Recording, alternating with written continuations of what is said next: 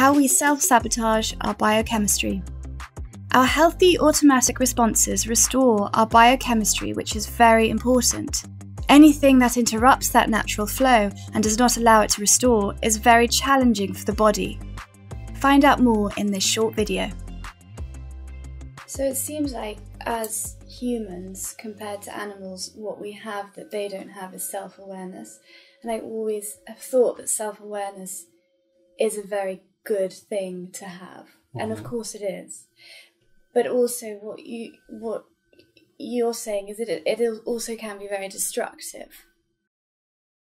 Well, is that right? What I think has happened is I think that we have these automatic processes which are very healthy and restore the body to health, restore our biochemistry.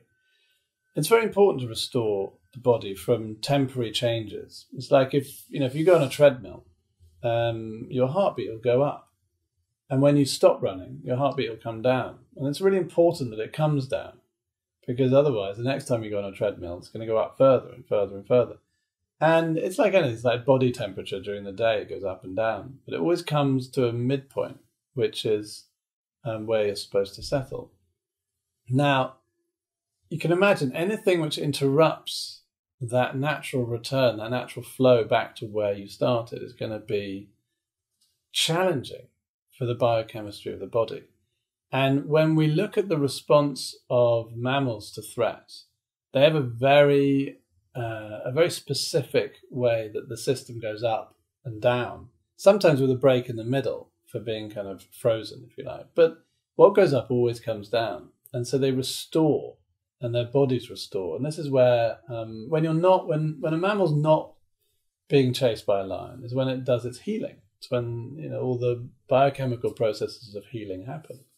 And it's sometimes called rest and digest. They can literally rest and eat and snuggle and sleep, and those are the good things in life. If you don't get back to that point, how are you going to rest and digest? And if you just think about it on that basic level, how many humans do we know have problems with sleeping and digestion? It's almost like it's getting worse and worse and worse in our society. And yet, ironically, our society, if you think about kind of first world modern Britain, never been a safer place on planet Earth for any mammal ever to live.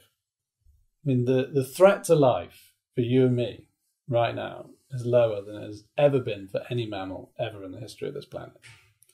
And yet, there's an epidemic of what we think of as mental health problems. But it's really, I think, the inability to get back to where the nervous system would healthily be, because we interrupt it with our self-awareness. If we weren't self-aware, it would just happen. And actually, part of the treatment is what we're doing right now, which is psychoeducation, which allows people to be less freaked out by the treatment. It's also just guiding people through allowing their bodies to do what their bodies need to do. And it's like you're putting the bandwidth back on the mammal brain and taking it away from the human brain. Mm. And what you discover is that we all innately have this system running in us all the time. We can do it. It's no problem. There's nothing that can stop us doing it other than ourselves.